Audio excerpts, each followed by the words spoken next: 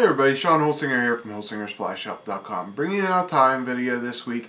This week it is a cranefly larva. I've done a cranefly larva in the past and it works great, and this one does too. I just stumbled across this one, thought I really liked it. It was really easy to tie, and it looks great, so I figured I'd share it with you. I'm using Folding Mills, this Nymph-Rap. This stuff is awesome. If you haven't tried this yet, I like this way better than Kylie's Nymph Skin. Just a little bit maybe thinner, and works a lot nicer. I really like this stuff. Just give it a try.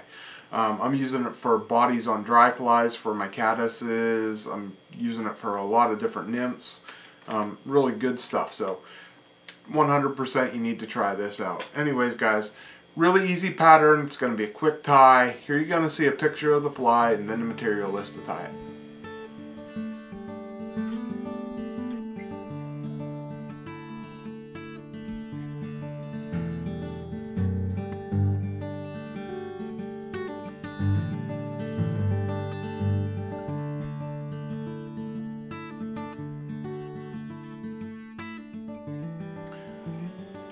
Okay, here you can see this really easy cranefly larva pattern in the vise. Really simple. Let's get into tying it. For a hook, I'm using a Daiichi 1770. This is a size 8. I would tie it anywhere from like an 8 to a 12. I already wrapped the thread on here. I was prepping these already. And there's about 20 or so wraps of .020 lead on there. And just want to make sure you leave enough room for the head and enough room that you can taper off the tail here. Next thing we're going to use is some 140 Denier cream thread. You can use white, cream, whatever. We're just going to wrap that on there, and we're going to cover up that lead. I want to lock it in place first. Make sure I get it locked in place. And then we are going to trim the butt section off and then create tapers at both ends here. Just create a nice taper there.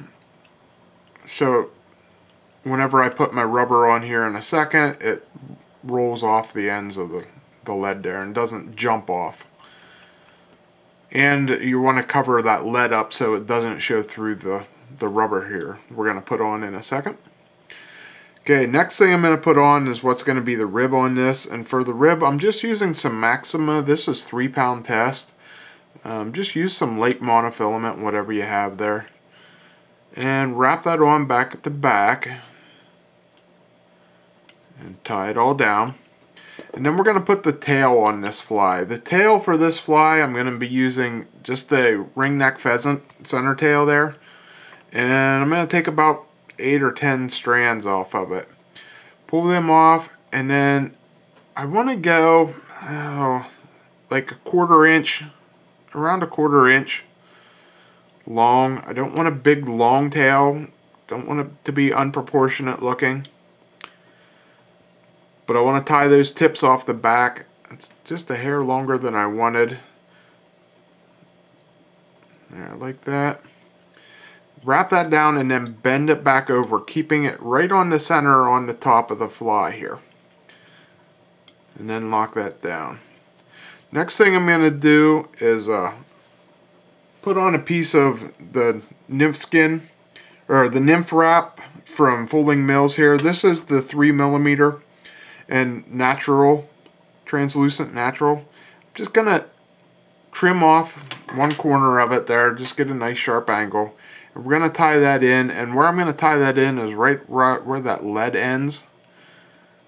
And then just wrap it back again to that tail. Now I'm gonna come in and clean everything up here, and I don't want any of that lead showing through. So just gonna wrap and wrap and wrap until I get it all covered up.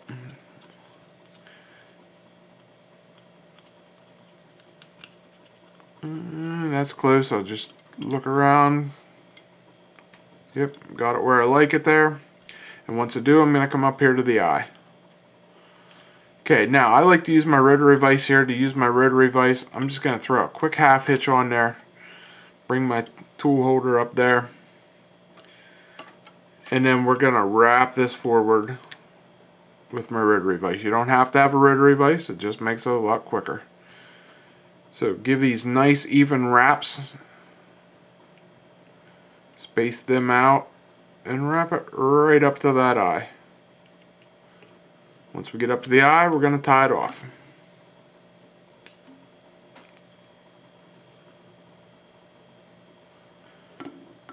Okay, then we're going to trim that tag off there.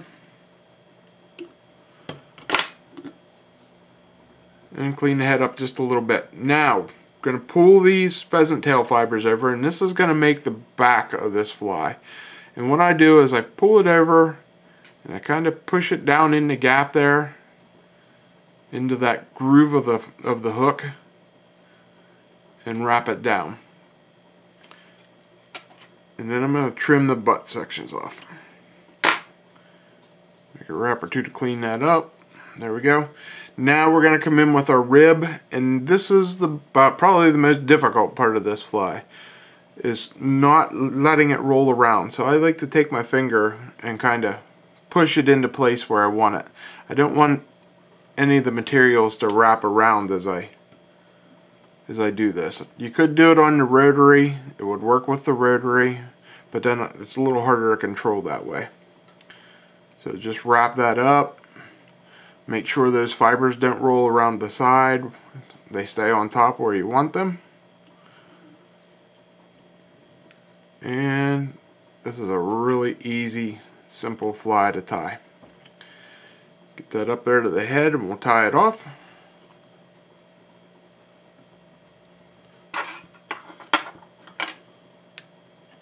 And then last thing I do, just take a brown Sharpie, color this cream colored thread, and whip finish, and that makes the head on my fly.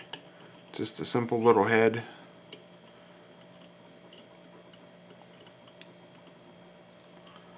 And there we go. That's all that's to this crane fly larva. Simple pattern, and a very realistic pattern.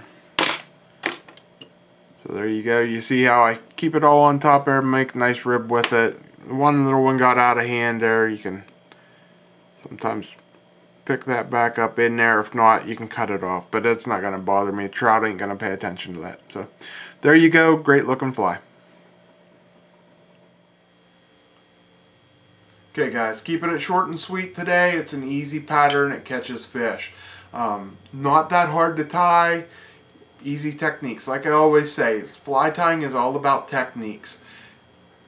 Add your different techniques up to make difficult flies, but it's a lot of just basic techniques, and this is basic, very basic techniques today. So have fun tying. That's what it's all about, and have fun trying to imitate the insects that's in your streams around you. These are really heavy in one of the streams in my area, and they do quite well. So, and that's one of the first things I'll see hatching here. That's always the sign for me when I start seeing crane flies. The sulfurs are right around the corner, so I get excited when I see crane flies. So have fun tying, guys. If you need any of these flies or any material, please go over to our website at holsingersflyshop.com. You want me to tie anything for you, do custom orders or anything, you can reach out to me at holsingersflyshop@gmail.com. That goes directly to me, so if you have any questions about anything, feel free to reach out. Thanks a lot for watching, guys. Until next week when I bring you another video, I'm Sean Holsinger.